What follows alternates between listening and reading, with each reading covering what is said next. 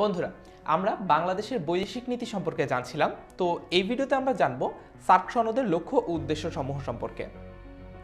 1985 সালের 8 ডিসেম্বর ঢাকায় অনুষ্ঠিত সার্ক শীর্ষ সম্মেলনে সার্ক সনদ স্বাক্ষরিত হয়। সার্ক সনদের লক্ষ্য 8টি। আসো তাহলে এক এক করে জানা যাক। প্রথমত, জনজীবনের মানোন্নয়ন। সেটি কিরকম? তার মানে হচ্ছে মানুষ যে অবস্থায় আছে বা জীবনযাপন করছে তার চেয়ে তাদের অবস্থার উন্নয়ন ঘটানো। অর্থনৈতিক ও সামাজিক অগ্রগতি সাধন করে সার্কভুক্ত দেশগুলোর জনগণের জীবনের আত্মোন্নয়ন ঘটানো হচ্ছে সার্ক সনদের প্রধান লক্ষ্য। দ্বিতীয়ত, যৌথ স্বয়ংসম্পূর্ণতা অর্জন করা।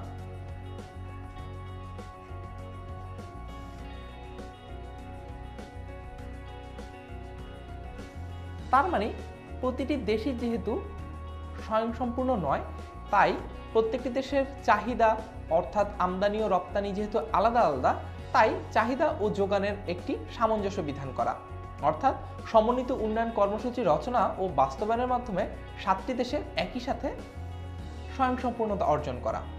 এবং তৃতীয়ত, আস্থা ও সমঝোতা সৃষ্টি।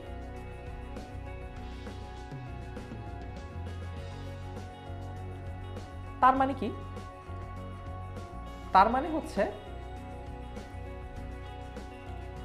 একটি দেশ যদি কোনো সিদ্ধান্ত গ্রহণ করে বা কর্মসূচি গ্রহণ করে, তাহলে সেটি যাতে অন্য কোনো দেশের জন্য আস্থাহানি না ঘটে বা সেটি যাতে অন্য কোনো দেশের জন্য হুমকি হিসেবে বিবেচিত না হয়, সেই ধরনের সমঝোতাই রাষ্ট্রগুলোর মাঝে প্রত্যাশা করা হয়।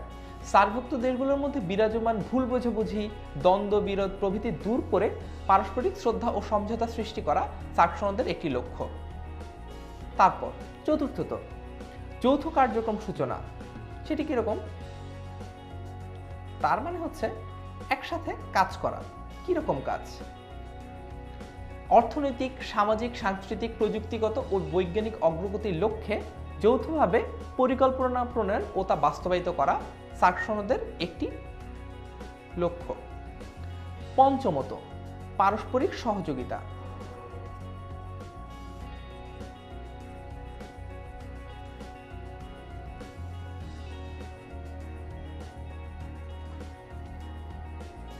তার মানে হচ্ছে বিভিন্ন দেশ তাদের মধ্যে একটি পারস্পরিক সহযোগিতা বিদ্যমান রাখবে। ষষ্ঠত, আন্তর্জাতিক ক্ষেত্রে পারস্পরিক সহযোগিতা। তার মানে ইন্টারন্যাশনাল কোনো প্ল্যাটফর্মে যখন কোনো কিছু নিয়ে আলাপ আলোচনা হবে, তখন যাতে সার্কভুক্ত দেশগুলো একটি আরেকটির পাশে দাঁড়ায়, এমনটি প্রত্যাশা করা হয়েছে সার্ক সনদে। সপ্তমত, অন্যান্য আঞ্চলিক সংস্থার সাথে সহযোগিতা।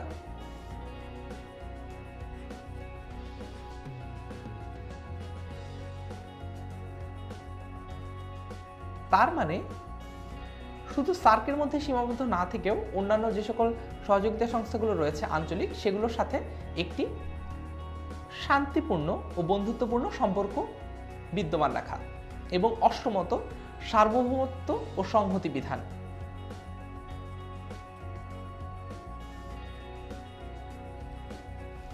তার মানে হচ্ছে সার্কভুক্ত 7টি দেশ পারস্পরিক সার্বভৌমত্ব ও ভৌগোলিক অখণ্ডতার নীতির প্রতি সম্মান জানাবে ও শ্রদ্ধাশীল হবে এবং একে অন্যের কোনো ধরনের কোনো অভ্যন্তরীণ বিষয়ে হস্তক্ষেপ করবে না, যদি না সেই দেশটি নিজেরা চায়। অর্থাৎ কোনো ধরনের কোনো চুক্তি সম্পাদন ছাড়া একটি দেশ আরেকটি দেশের অভ্যন্তরীণ বিষয়ে হস্তক্ষেপ করবে না বা নাক গলাবে না।